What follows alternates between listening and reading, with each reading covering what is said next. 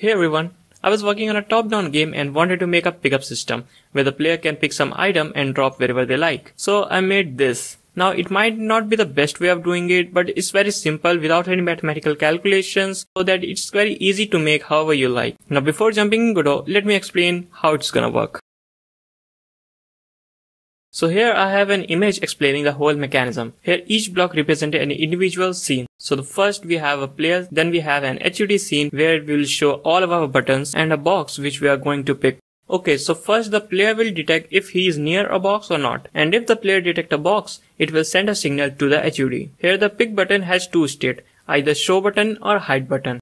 So as we receive a signal from the player, we will show the pick button on the screen. But if the player got away from the box again, then it will send a signal to the HUD to hide the pick button. Now let's say we click the pick button. Then we need to change 4 things. First we will hide the pick button because we have already picked it. Then we delete the box from the scene. Then we will make the drop button visible. And at last we will also change a player sprite which will now carry a box with it. Now we can move wherever we want, and when we want to drop the box, we click the drop button. And when we click the drop button, it will again change 3 things. First, we will now hide the drop button. Then we change the player sprite to the normal one. And at last we add the box to the game according to the player's location. And that's all we are going to do today. Believe me, it's even more simpler than it sounds. I have also made an image in which player is carrying the box. Now let's open the Godot. This will help us to identify the box from other objects.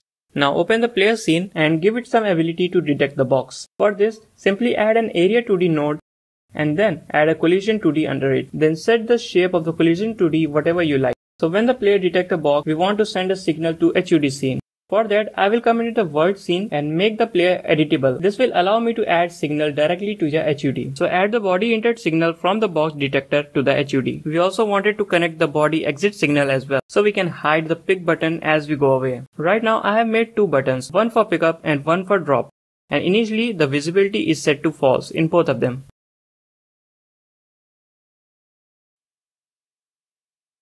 And in the body entered signal, we will set the visibility to true. Now in the body entered function, we check if the body is in the box group or not. And if it is, we will make the pick button visible. So these 2 connections are completed. Now we add the press signal from pick button, and when the button is pressed, we will first hide the pick button and show the drop button. 2 more connections completed. Then we have to delete the box from the scene. For this, create a variable box. And when we detect it, we save it in the box variable. Now when we pick it up, we use the variable to delete the box from the scene. Now we just need to change the player image which contains the box. For this, in the animation sprite, I will create a new state called pick and add the image we created in it.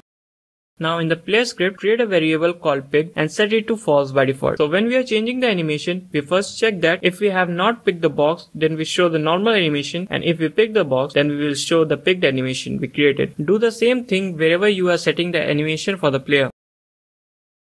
Now we have picked the box or not is determined by whether we have pressed the pick button or not. So to send the information from HUD to player, we will create a signal box picked in the HUD. So when we are pressing the pick button, we will emit the box picked signal. Now in the world scene, we will connect our signal to the player.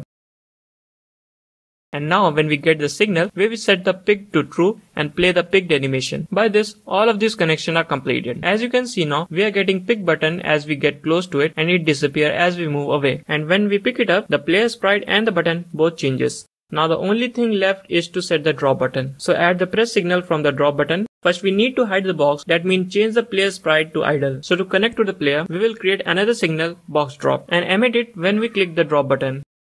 Now again in the world scene, we connect our signal to the player script. And inside it, we set the pick to false and change the player animation to idle. Now 2 more connections are completed. Now to add a box again in the game, we first go to the player scene and add a position 2D node. This will be the position where we'll add the box. Now when we detect the drop button, we just need to add an box instance to the game. Now preload the box scene and save it in the box variable. Make sure you create an instance of it. Then set the global position of the box to the global position of our box position. And finally we add the box to the game by adding box as a child of our current scene. Congratulations, it's all done. I hope you found this video helpful. If you have any doubt, write down in the comment section. Like and share this video with your friends, and also don't forget to subscribe to this channel, and I'll see you guys in the next one.